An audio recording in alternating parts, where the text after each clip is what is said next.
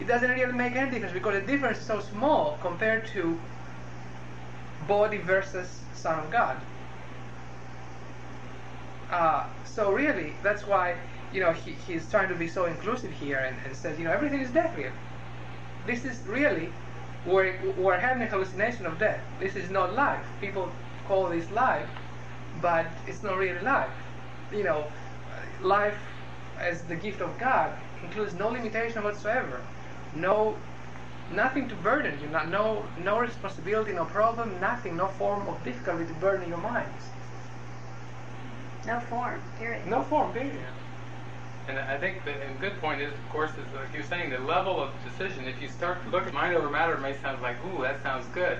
If you still think, what power? Yeah. If you still think, I want to be a person in this world, yeah, and have mind over matter, that would be the decision where I want to choose not to feel hot when it's 90 degrees or whatever, this and that. And what we're doing, we're talking about holding peace as the goal, and seeing our brother, seeing the Christ in our brother, and then as a byproduct, there's no discomfort in the Christ. In other words, when you can recognize the Christ in your brother and you recognize yourself as Christ, pain or death in any form is absolutely impossible.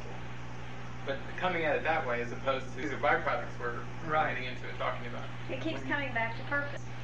I mean, over and over again. It seems like the discussion keeps coming back to, you know, what's the purpose behind it? What's the intention? And that's always the thing to look at. When you said, Takis, that we realize the truth, then we wouldn't be able to be here. I'm sure you didn't mean that we are here anyway. Right. But obviously, we're not here.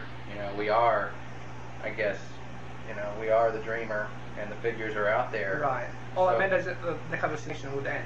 So once you realize the truth, you know, that you are a mind, then perhaps you will appear as a body to those who still need to learn. And yet, right. Go ahead. Right, but I think even we realize maybe at the intellectual level, still parts of the mind have not accepted that. Yeah. And probably we know that this is true because different things happen on different days where, you know, you feel the fear, you feel, you know, the constriction, you feel, you know, that here my rules, you know, things are not going as I set them up according to my rules. And you suddenly you feel the pangs of fear or anxiety or annoyance or depression or whatever, and then you know that your mind really, at one level it says, yeah, I believe I'm a mind as God created me, but really, it doesn't believe it really, because then you wouldn't feel any annoyance or any anxiety or any other disturbance, or, you know. That's your ego causing that, though, isn't it? Right, but for the ego to have any power to cause that, it means that part of me is still identifying with it. And therefore, even though somebody can be a teacher of God still in the world but at the same time he also needs to learn certain lessons to continue to be in the world, because once his lesson is over, he cannot possibly have any experience of being in the world. I think that's why Jesus disappeared when he was 33. He didn't, you know, disappear at 70 or 80. Why didn't he stay for 40 more years to teach? Yeah, but it seems like since we're, you know, not here anyway, then the appearance of whether we're here or not makes no difference, because we're just figures in another's dream. Right. But does it make a difference whether we have this impression that we are in here versus that the impression completely disappears? Well, it's like, to me, when the Course says that once we realize the truth, then we realize that it has always been. Right. Then whenever we, you know, realize the truth and buy into the truth as it is, who's to say how, you know, what the appearance will be to that part of the sonship that is still deceived? I think what we want to do is keep it practical too, because from what I'm hearing is that as we talk and as we go into things, we can start to see some of those beliefs that we still are holding on to, and that's really what we want to do, is focus on. In other words, Jesus, in some parts of the Course, he'll start to talk about the oneness, you know, he'll start to talk about heaven and knowledge, and he'll go, like I was reading part in the workbook today, where he kind of went for a few paragraphs and he said, but there's no point in talking any further. There's much work to do, right? Kind of, and he immediately. Well, once you start to think about it, it's just so amazing. You know, you just start, you know, it's just like, God, you know, the implications of this are, because it's so completely contrary to ordinary patterns of living and thought. You know. And I think what we'll do is get into that tonight. That whole thing about, as long as the mind believes that it's here, he uses all those metaphors. You are my hands, you are my feet, you are to reach my brothers. It's the metaphor that the mind can grab onto. Even the role of teacher of God is a very metaphorical thing where, you'll speak. I was reading a section today where he says you'll speak of things beyond this world as a teacher of God. And you'll speak that what is yet to come has already been. That's the idea that we were talking about last week, which is a very high metaphysical idea, that the script is written. That the future, what the world would consider the future, is the past. I call it the past and the future past. because basically Jesus is saying that the entire script of form, was spun out, and the Holy Spirit gave a new purpose to it, and it's already healed. A lot of times people feel like if I really keep doing this course, I'm just going to poof out of here, and I feel sorry for all the miserable people that are left, I'm putting in all this hard work here and everything. But what it does is it gets away from the idea that this is a perceptual hallucination. And all that happens when you wake up is that, you let go of the hallucination. There's nobody left behind because, it's literally just a hallucination. So it kind of gets past that whole thing about, even if, is it possible to still be there and be teaching and everything, it just keeps bringing it down to that ultimate thing that it's just a hallucination, and once you wake up and really accept the atonement and everything, then in a sense, that God takes the final step. And the mind returns to complete abstraction. Abstraction means no form, no perception. And That's so the natural condition. what is that like?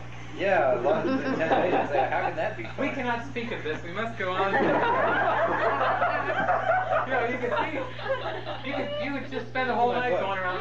Oh, let's talk about oneness and everything. And, because it's like And right, and what you're saying is you have to look at. Yeah, we got to do the nitty gritty stuff. I'm just looking at the And I just want to get on with it. Yeah. Well, we're going to get into some good stuff. Look at my book, The Near-Death Experience. Okay, yeah. Let's just basically jump to 167 for just one more look at death. Lesson 167, page 311 in the old book. 318. The second paragraph is going to get at this idea we're talking about the different forms. It says, in this world there appears to be a state that is life's opposite. You call it death. Yet we have learned that the idea of death takes many forms. That's the lesson that we just looked at in 163. It is the one idea which underlies all feelings that are not supremely happy. It is the alarm to which you give response of any kind that is not perfect joy. All sorrow, loss, anxiety, and suffering and pain, even a little sigh of weariness. Isn't that fun? See, now we're getting down to stretching that definition of death a little bit. This is subtle. A slight discomfort or the merest frown acknowledge death and thus deny you live. So this kind of sheds light on what we're talking about. We're talking about a complete transformation of our minds, so complete that the idea of death is seen to be preposterous. That no more frowns even, or no more sighs of weariness or whatever. There's another line in the Course in the text where he says, you will learn this course entirely or not at all. That the ego can't be transcended, and every single attack thought, every single false idea, false belief has been looked at and seen as false. So, it's a giant kind of, in a sense, it's a great undertaking, what we're going to be doing. But what an opportunity we have when we come together and we can go into this to our different beliefs and everything, because we're all kind of making that headway and that progress towards seeing things for what they are. Doesn't this mean, of course, that, personality is a false idea, right? Yes. And that's part of the self-concept, that subject-object thing. If I'm the subject and I consider myself David and I look at my history, and we talked about a little bit last week about shyness, or all the different mental traits, all the different personality traits, they're all just kind of superficial. They're all kind of up on the surface. And the deeper you go beneath the clouds, you just come down to this light, which is formless and timeless and changeless. So it seems like the body and the personality is like clothing or dressing that covers up, attempts to cover up the real thing, and that we pay 99.9% of our time paying attention to the clothing rather than to the real thing. In a sense, you can look at it this way too, that here's the surface of the mind, and this is where the body is. This is where you're talking about the clothing. And basically, this was made to cover up what's below it, which are the beliefs and underpinnings. It's like if you can think about this world as, on stage in screenplays and in plays in New York where they have a stage, and then if you go behind the stage, you can see all this wood. They've got all these rafters and everything, underpinnings holding the stage up. That here's the world of the body and all the perceptual world up here, and then here are all these underpinnings that are holding it up. And these are the beliefs that are in the mind. So when we talk about giving up the world or relinquishing the world, to the deceived mind it will be like, okay, I'm going to go to the Himalayas and I'm never going to look at girls again, I'm going to detach from pleasure, and I'm going to I'm going to give up. And the mistake is to think that you can give up the things up here, which is just the forms. But what Jesus is saying is, come on, we got to go down into the mind. We got to get to the wood, and we got to get to the underpinnings, the beliefs. Because without getting to the beliefs, there's no way.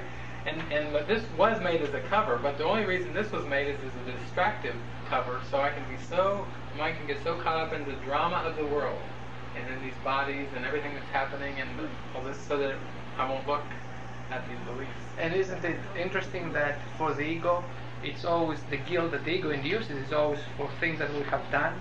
You said some of the other times that it's like you always think back and say, oh, I feel so guilty that I said that or I did that.